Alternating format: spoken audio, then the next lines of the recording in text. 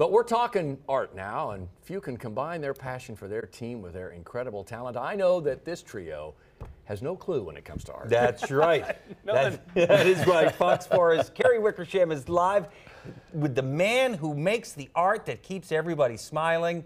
Hey, Kerry, how's it going? Hey, absolutely. This is Anthony Oropeza, and honestly, he'll be watching the game today. What he sees on the screen today, you might see on his canvases tomorrow. Not too long ago, Travis Kelce walked into your studio here. What was that like? It was insane. It was insane. I totally kind of fangirled out when I first met him, but he was gracious, cool, smooth, walked right in, checked out the work.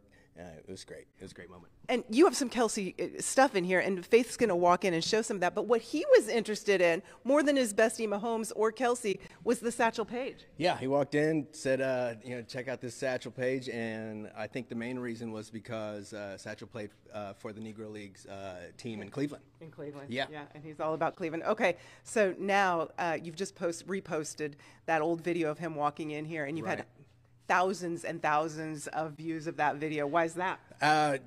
I get one word or two words, just Swiftie Nation. I posted when he came to check out the studio here at the Inner Urban Art House, and without any pause, just hundreds and thousands of views and likes to the post, and it's just been amazing. I didn't know the power of the Swifties. I think we all know the power of that now. So this Mahomes on your easel here is what you're working on now. That's a commissioned piece. Correct. But layers and layers of different artwork and time there. Yes, I'm pretty honored to do this for. It's a retirement piece for somebody here in Kansas City. But so you spend hours trying to lay out the design and get the size of the player in proportion to the size of the actual piece, and then you start applying paint, and then you just sort of go with what you think feels good, and hopefully. Most of the time, I've been pretty lucky. It comes out pretty good. Yeah, it sure does. Okay, Faith, if you swivel past Kelce here up to this Mahomes painting, that's the one that really broke the bank for you. That went New York. Yeah, that was kind of a fluke. We had no idea what this kid was going to do. In 2018, I started doing a painting of him because I saw his first game against Denver, and I was like really impressed. So I said, you know what, let's give it a shot. And a couple months later, it's in the New York Times, and somebody purchased it out of New York, so it was a pretty cool experience. Incredible. Now I know I'm sending you all over the place here, but right here you're working on one with Big Red. Oh man, I love this guy, and I've been trying to get to a piece. This is not a commission. This is just something I'm coming up with, and I think it's going to come out pretty good so far. No icicles on that mustache.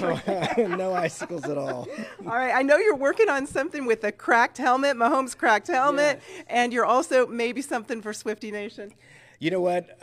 News flash. There might be something with Kelce and Taylor Swift out there working in my mind right now, and maybe on a sketch or two. So yes. All right, good. Well, we'll see what happens in today's game. Anthony Oropeza, I know he does commissions.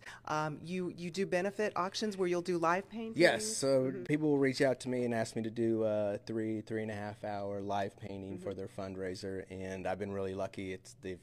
I think last year we pulled over almost $50,000 throughout the year. So I've been really glad to help. Well, you're humble and you're talented. You're a dad to a daughter. That's how you started this side hustle to pay for her education. And now, kind of off the backs of Kansas City sports, he's really launched into an amazing career here as an artist, and we sure appreciate you. I'm Kerry Wickersham, Fox 4 News. Back to you guys. Anthony, we can assure you nobody has asked us to paint live at a charity auction. It's quite the opposite. Thanks, gang. Great job.